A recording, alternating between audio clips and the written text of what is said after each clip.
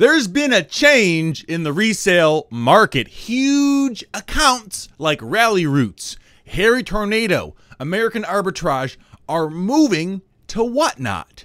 And it's impacting you if you buy or sell things on other platforms. In today's video, we're talking about the truth about influencers and Whatnot and what they really think about the platform. But first, my name is Blake. This is my channel, and if you want to be kept up to date on the newest resale trends and news, like the video and subscribe. Whatnot is a popular new micro-auction platform that pits buyers against each other in rapid speed 30-second live auctions. You can easily buy and sell live with only a cell phone and an internet connection.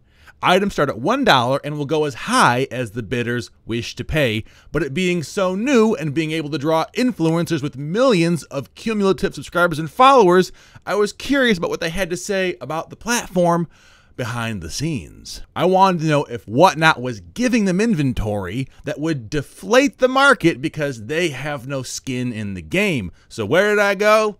Instagram, and I asked them straight up what's going on. The first person I asked was RalliRoots. I said, what are your likes and dislikes about Whatnot? And I'll read to you what they said.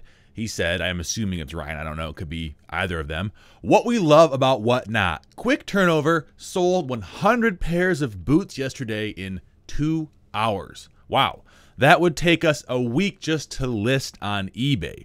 The interactive aspect is awesome, getting to read people's comments and adjust the show to what they want.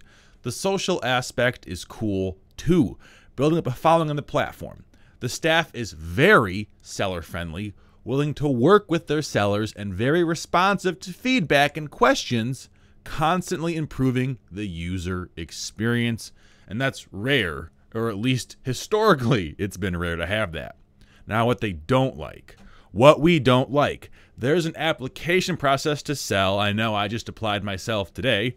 And they're really looking for sellers with an established social media following that they can leverage onto the app. Sometimes there's misbids and troll accounts who run the price up and then not pay, but you can just move on to the next auction and ban them. They don't currently have an international seller platform, but I know that's coming in the future. So then I asked, is it a situation where you're making more sales at a lower net profit per item, but it ends up being a larger net profit overall? Or are the prices pretty consistent with eBay? And then they said, depends on the seller and how it's marketed. Our sales have been in line with eBay, less fees and Whatnot, 8%, and the buyer pays shipping. Finally, I asked them kind of a hard question, and I said, basically, is Whatnot buying your inventory and you're just auctioning it off, and then you have no skin in the game per se? Like, if it loses money, it doesn't matter to you because they've paid for it, so you're just reaping in the profit because essentially their cost would be $0. Because I've seen this criticism quite a bit on YouTube videos and Reddit and on Instagram. Everyone says, oh, they're just being paid to do this, implying that they don't care what things go for because their main reason of being there is a sponsorship, not to sell items. And how they responded blew my mind. I'm sure the anticipation is killing you, so I'll just read it off to you.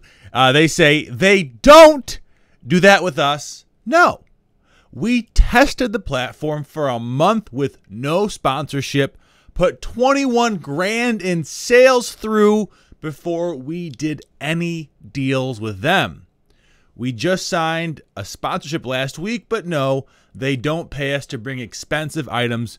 We choose to bring good quality ourselves. And I love hearing that. That is exactly what I hope they would say, and it removes, for me at least, any suspicion that there's foul play occurring. And they're not the only ones that I talked to. I reached out to Cheap Finds Gold Mines, who's a top 5 seller in the retro game category, and I asked them pretty much the same thing, and they told me, yes, we have been paid for short Facebook and TikTok ad videos, basically.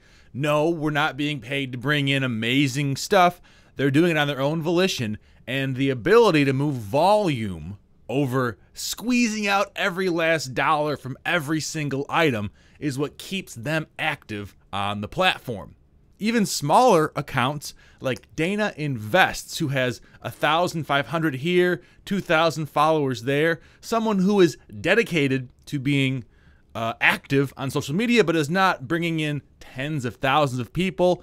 He sees success as well.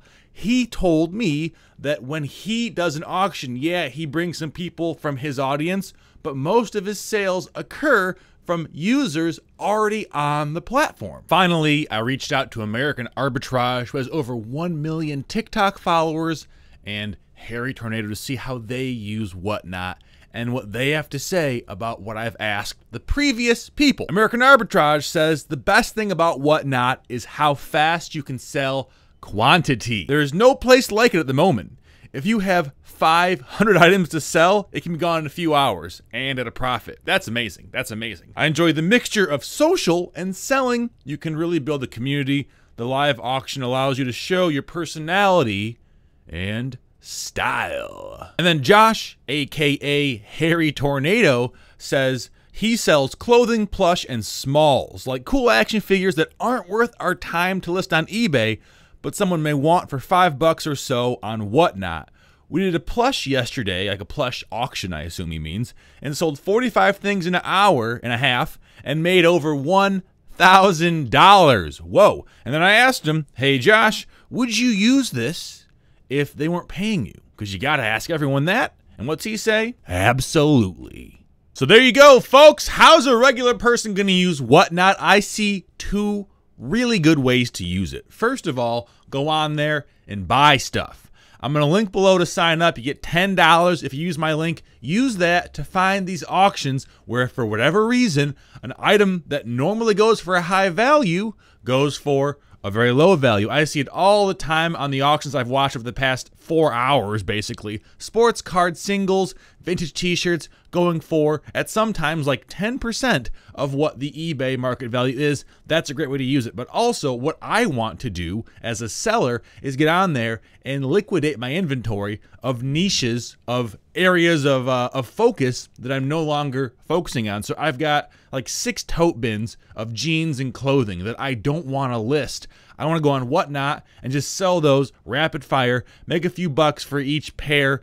I'm rid of my stuff. Someone who does focus on those things can better utilize them, and everyone wins. As the e-commerce market matures and as people can just go on their cell phones and buy things and sell things in 30 seconds, we're going to see so much more opportunity for both buyers and sellers. And personally, I'm all here for it. Is eBay doing live auctions? Yeah, supposedly it's in the pipeline, but for now, Whatnot is the place to go. Is this video sponsored? No, it's not. I'm just being honest with you guys. And if you like honest stuff like this, reviews of apps, reseller news, whatever's going on here, please, I encourage you, subscribe, comment below with your thoughts on the topic, and I'll see you guys later.